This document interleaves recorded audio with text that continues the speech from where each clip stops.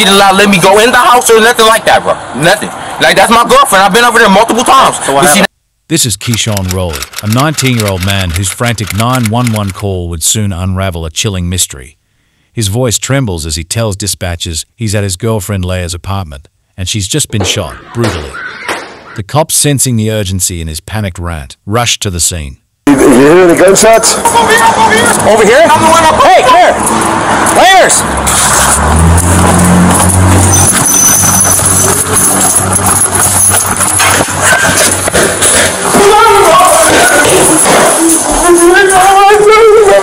Stand over there. Stand over there. Stand over there.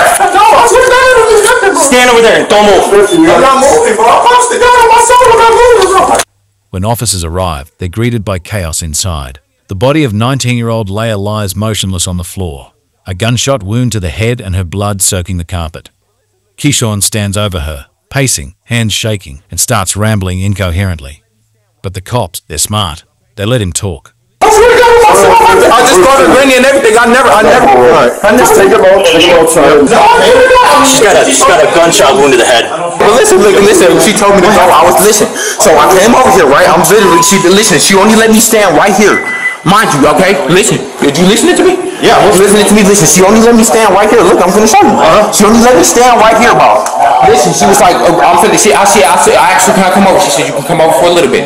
I said, okay. I said, but when I got over here, she was like, no, you can't come in. She always stuff like that because she wanted to get ready to go to sleep. I'm like, okay, you want to get ready to go to sleep, so I'm finna go. I literally came down here to my car. I got in my car. Okay, listen. Radio. Huh? Listen. Radio. Right? I'm gunshot wound to the head on a black female, not breathing, full medical. Gunshot wound to the center of the forehead. No pulse on her? No. That's CPR, I guess. Yeah, I am. Starting CPR. Listen, I swear to God on everything. You're good, buddy. Huh? You're good, buddy. Okay, look, I swear to God on everything I love. Listen, I came to my car. The moment I opened my car door, I heard 8 shots come from my apartment. I literally, bro, I'm thinking somebody shooting else somewhere, so I pull up the street. I'm like, damn, what the f? But I turn around because I'm like, no, bro, that's my girl, bro. I really love this girl to death. So I'm like, okay, so I turn around. But listen, I'm beating on the fucking door to try to get the fuck back in the apartment because I don't have the key or nothing, bro. I need a cage car for him. I literally just started CPR and shot to the head. I'm not conscious, not breathing. Yeah, there's gray matter. You hear me? Yeah, I hear you. So listen, she told me the moment I get by her car, I listen, the moment I get by my car, right? Listen, I hear 8 shots, bro. I run upstairs, bro, because I listen, but her door's unlocked because she just closed the door behind me, bro. I made sure she was okay because I told her when I was here, I said, okay, I'm gonna call you later and like that because I know you got work tonight. She work at Walmart on East Capitol. Okay? So listen, when I got to my car, I swear to God, I heard 8 shots. I go up there, bro. All I do is open the door, bro. She's flying on the fucking ground, bro. We'll sort it out, buddy. Do we know how long ago this happened? We just got here, and this guy is the one that called. I have no idea, to be honest. We have any idea? No, I have none. We just got up here, so I mean, you guys came here quicker than me. Hey, there is a bullet next to it on the left side, so be careful where it is. I'm sorry, I'm not trying to get in your way here, man. Yeah, there is. Yeah, there's no claim back for that. Yeah. But right now, she's obviously shot. You're the only person in the apartment, so you're just detained right now, okay? No, you're right. No, like I said, you're not arrested, but you're just detained until we figure out what's going on. Bro, I swear to God, bro. We did that shit to her. All right. I don't know, bro. She didn't let me in the house, bro. She didn't let me in the house at all. What happened? Listen. I'm finna tell you the same thing that I told him. As Keyshawn's words tumble out fast and messy, the officers don't interrupt. They listen to every detail carefully. They let Keyshawn go on a talking spree without any major interruption, and after he was done, they asked him to repeat everything again about what happened step by step. But this time, Keyshawn's story shifts. New details emerge, with small contradictions here and there that raise eyebrows. Listen, so she just had got home about like 45 minutes ago, hour ago. Okay. I called her. She had said, can I come see you? At first she had said no. I said, okay. I said, can I come see you? She said, yeah, you can come see me, but only for a little bit because I have to go to work tonight because she work at Walmart East Capitol. I normally take her to work between 9:30 and 9:40. I said, okay. When I got over here, she only let me stand in the door. She didn't let me go in the house or nothing like that, bro. Nothing. Like, that's my girlfriend. I've been over there multiple times. But she didn't let me go over there. So she had said, okay, you have to leave because I'm finna get ready to go to sleep. I said, okay. I literally walked down the stairs. I came out the door. She closed the door behind me. I told her. I said, okay, I'm gonna call you later and make sure that you good and that you okay because I know you got work. And I told her to call me if you need a ride to work. Okay, this is what I do on the daily. So I said, okay. I literally got to my car door. I literally go to open my car door and I hear 8 shots coming out her apartment. Not her apartment, but the fucking house complex. You know what I'm saying? So then I'm getting scared like all I'm hearing is shots. Huh? Which car is yours? Black Charger right there. Right here? Mm-hmm. It's parked the wrong way? Yeah, it's parked the wrong way. Okay. Lamers. Yep. Oh, there you are. Okay. I'm trying to find an ID. I'm trying to look for the gun. Sorry. No, you're good. I'm just trying to make sure there's no gun in here. 7250, they're calling it DOE. What happened after that? What'd you do? Because, listen, I got up in the car, but I pulled off, I'm like, what the f*** they shooting? But, you know what I'm saying, I don't want to get shot. Shit, you know what I'm saying, I'm an innocent bystander. Or whatever, I want him to come outside or whatever the f*** catch may be and shoot me. So I'm like, okay, bet. So, I turn around like that. I literally turn around. I pull the f*** back up, I'm banging on the f***ing door to get back up in there because I don't have the keys to our apartment. I cannot get in that complex. What? Well, tell the story about what's going on right now, man. We'll come talk to you in a second. You know what I'm saying? Listen, I swear to God on everything I love. You went back in? No, I went back in after the shots. I went back in after the shot because I knocked on the f***ing door and the neighbor opened the door for me. Okay. Okay. And I went back upstairs. Was your door open? Your door was already unlocked. Okay, I'm telling you, the door is already unlocked. I'm literally trying to say, I'm like, what's wrong? What's wrong? All I see is blood on the front. What's going on? What's going on? Yeah, no, it's in my car. Okay. What's your name? Keyshawn. Keshawn. Rousey. Does that look like a bullet hole in the wall right in front of you? Right there? Yeah, that's what that is. Looks like you got some brain matter over here. Yeah, it came in through here. Some brain matters on her lap. Look. Is that one right there? Or not? That's probably. Looks like she might have been shot twice. Unless she held up her arm in front of her. Here's the exit wound. Okay. Brain matter. 5 wounds total. 1, 2. 1 in the other arm. And then the 2 in the head. And look at, there's stuff all over here. Or up here. Did you look through the window? Yeah, it's brain matter right on the window. Bro, I'm trying to figure out this. The first thing I do is I call her friend. I'm like, bro, you know, I said, I don't know what the fuck just happened. She said, what? I said, bro, I don't know what just happened. But I just heard 8 shots come from my apartment. She said, wait. She said, wait, what's going on, bro? I said, bro, I just heard 8 shots come out of her apartment, bro. She said, wait. I called her granny, bro. I told her granny I heard 8 shots come out of her apartment. So her granny like, what you mean I heard 8 shots come out of her apartment? I said, bro, I'm literally in the fucking house right now. Rousey, Rowsey. Just a question I'm going to ask you. Anyone something I've been worried about? No, I don't. Not a probation for. No, I don't. Okay, alright. Slide in real quick. Check the window here. Get you cool. Thomas, you said? Or Davis? Davis, D-A-V-I-S. I don't know her middle name. Okay, she lives here? Yes. Alright, slide. I used to stay. Wait, can you crack it though? Can you keep it open? I'm gonna get the keys so I can get the air conditioner. Okay, I'm not finna do nothing, bro. Can you just, I'm cooperating. Can you just leave it open so I can literally just sit here and breathe? What's the squad number on this? Listen, I swear to God, Jasmine. Everything I love, bro. Listen, she said I could come over for a little bit. I came over here for literally 5 minutes, bro. She didn't let me in the door, bro. She didn't let me in the door. I literally, listen, when she told me to leave, I left. I literally got by my car door and I heard some shots coming from my apartment, bro. Keyshawn, just relax. When I get the key, I'll turn the air conditioning stuff so you can alright? Listen, I just want to breathe, bro. That's it. No, I'll leave the door. I just want to breathe, bro. I got you. Then her granny keep asking me, did you do it? No, I didn't do that. I love that girl. And they found 5 total bullet holes. There's gray matter on her pants, on the window seal. There is a bullet fragment on her right side over here. And then there's look like a strike mark in the corner. You can see it from here so far. And then once they move out of the way, I'll be able to keep looking. 7 holes. 7? Yep, 7 holes. Chest, 1 right arm, 2 in the head, 2 in the back. Yeah, her phone's ringing. Does that mean anything to you? Yeah, just leave it. Is that car plate registered to you, man? Yeah, that's my car. You somebody coming out of that place? No, I didn't know, but I left. I pulled off, bro. I pulled off. Okay. I got scared because there was shots. I pulled off. I came back. So when you came out of here, you didn't see anybody go in? No, I didn't. But listen, she was already at home when I got here. I know, but you said you left because she didn't want to. Yeah, but she didn't let me in the door. I don't know if somebody was in there or not. Okay, all right. She didn't let me in the house. Gotcha. What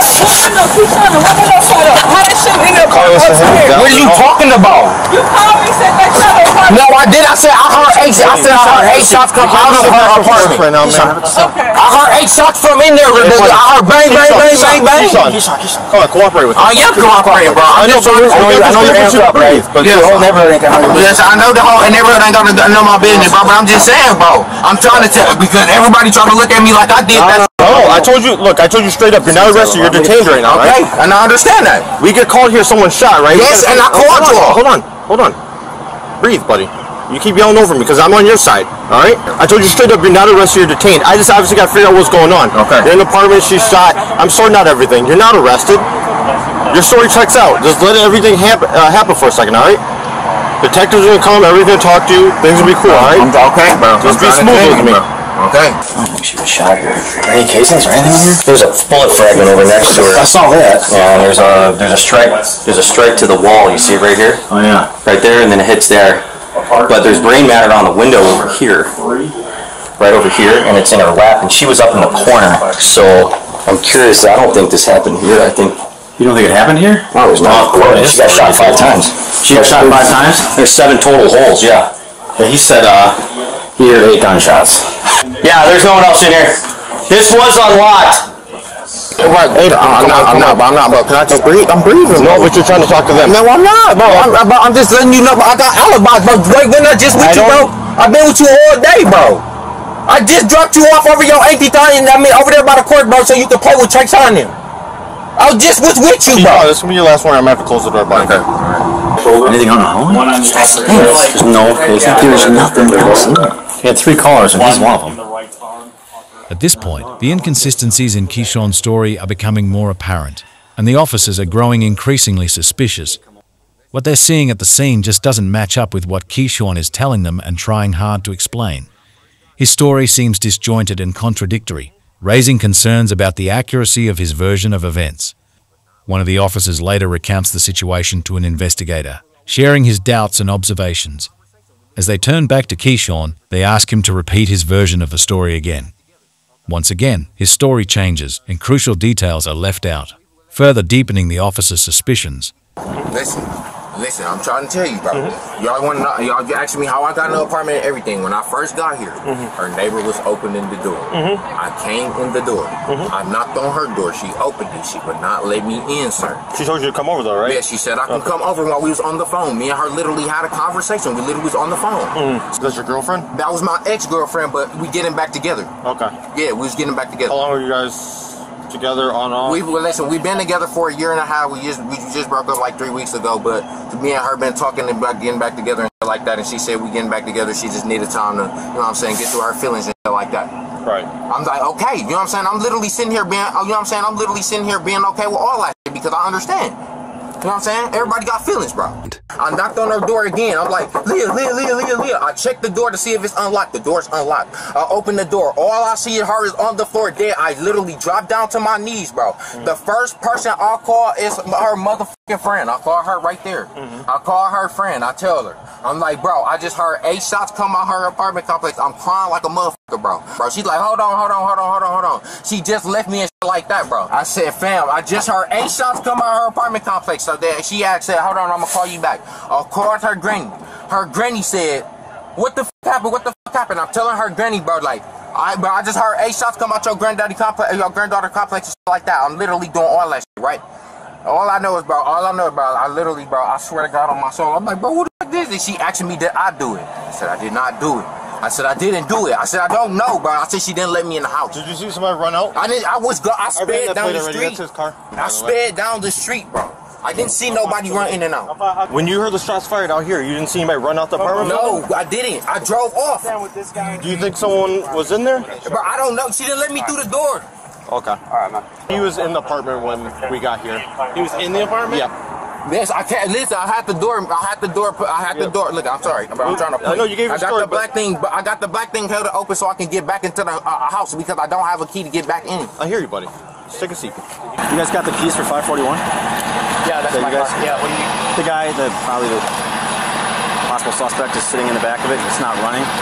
And he's yelling because he's hot. So I want to get the AC on there so I can shut the door on him.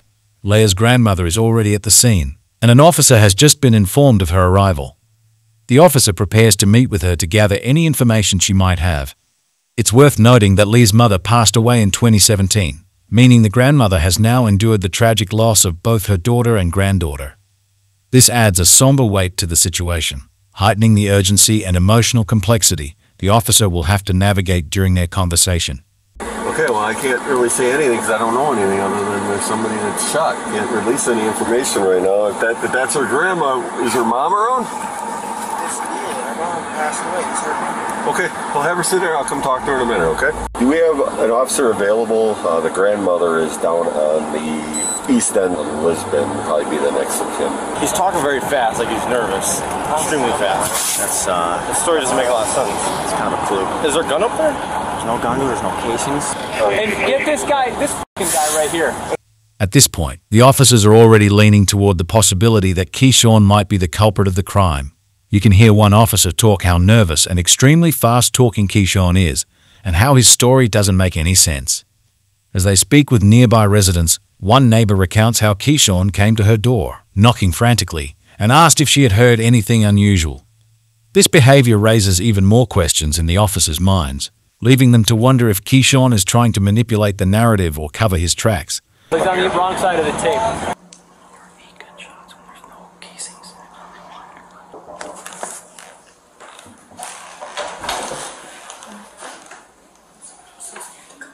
Yeah, just stay inside for now. Okay. Did you hear anything? You're right next door.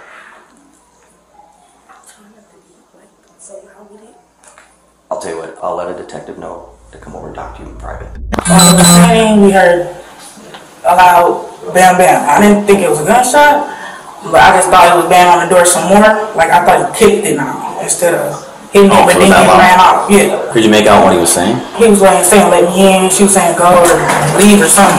Just like that. I just moved there like 3 months ago. Okay. And they argue all the time. 10 minutes later, the car pulls back up. But he had someone with him, a female. I hear a female voice. And they're both like, she dead. So I'm like, oh no, he killed her. And then he knocked on my door. And I opened it. And he said, did y'all hear anything happen? And I was like, all I saw was a black Charger. And he said, that's my car. He was like, I came and she wouldn't let me in. She told me to leave. I left.